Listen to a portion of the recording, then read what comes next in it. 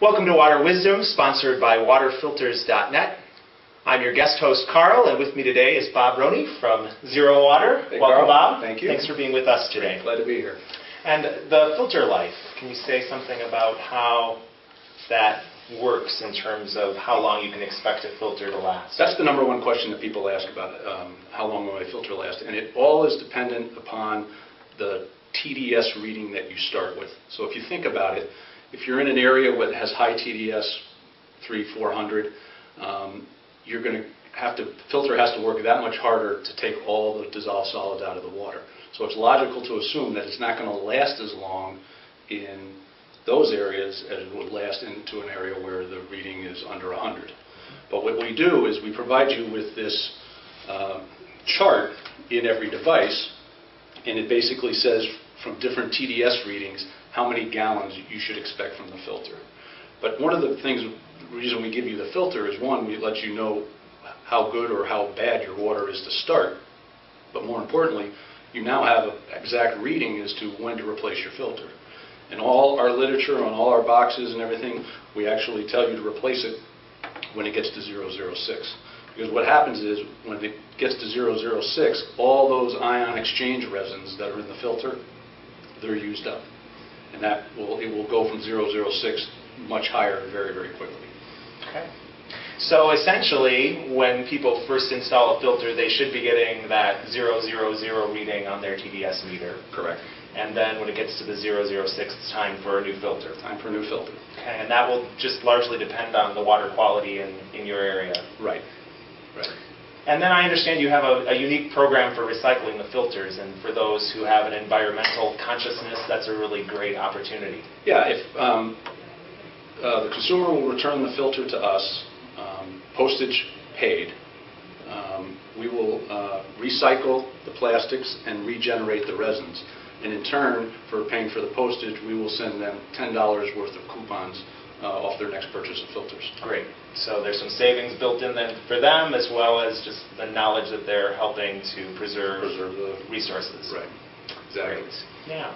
And then my favorite part of what you have to offer is this great demonstration that you can do, illustrating what ZeroWater is all about. So let's take a look. If you could hand me that blue bottle, please. So this is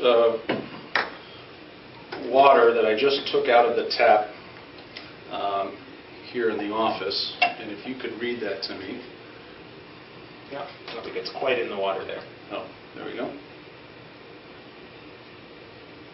Yeah, it looks like it's reading about 245 parts per million. 245 parts per million. Just as a benchmark, the national average for TDS in drinking water is somewhere between 180 to 200. So this is a little above, but not much. So what we're going to do, we're going to put that through our filter.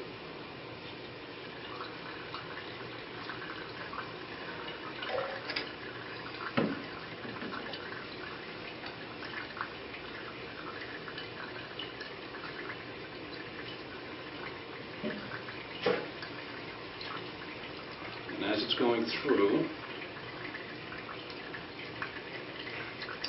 actually hand me that other one, we can just swap it because enough of it has gone through that we can measure. And you can see it turned to 0. I see that. That's impressive. So right? we took 245 to 0, which simply in a matter of pouring it through a pitcher filter. Correct.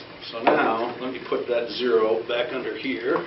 I'm going to take this glass, and I'm going to add some red wine. Red wine has a lot of sediment and fermentation, alcohol, and we'll measure that. And that gets to 561. So that's well above. Yeah. One of the things about doing the red wine, aside from it has high TDS content, red wine has dissolved solids that you can see, so it's very visual. Tap water, when you take it out, like we did, we took 245 and turned it to 0, it has dissolved solids you can taste but not see. So this is a pretty visual demonstration of the power of the technology. Yeah.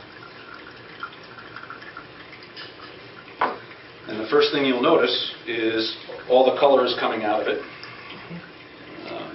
So all the red and sediment, fermentation, and the alcohol is coming out. This is great. This is my favorite part. And actually, here's this other glass. We can put that under it. You certainly have enough to. And there you go. 0, 0, 0. Back to 0. So it took everything out. And then my favorite part is just to sample the water. You shouldn't be able to taste any alcohol. Not at all. Thank you, Bob. Carl, thank you very much. You're welcome. You've been watching Water Wisdom, sponsored by waterfilters.net. I'm your guest host, Carl. Thanks for watching.